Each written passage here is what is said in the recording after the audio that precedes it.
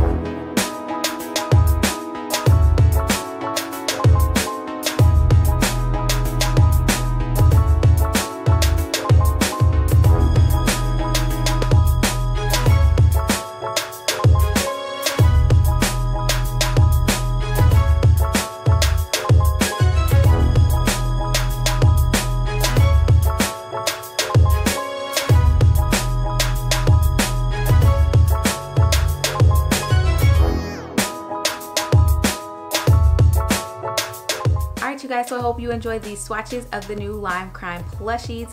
Be sure to check out my blog and go ahead and subscribe. Click right here, the I, and follow me on Instagram at the Brown Girl Swatches for more swatches and reviews. I'll catch you guys in my next video. Be sure to like, share, and subscribe, and until next time, peace.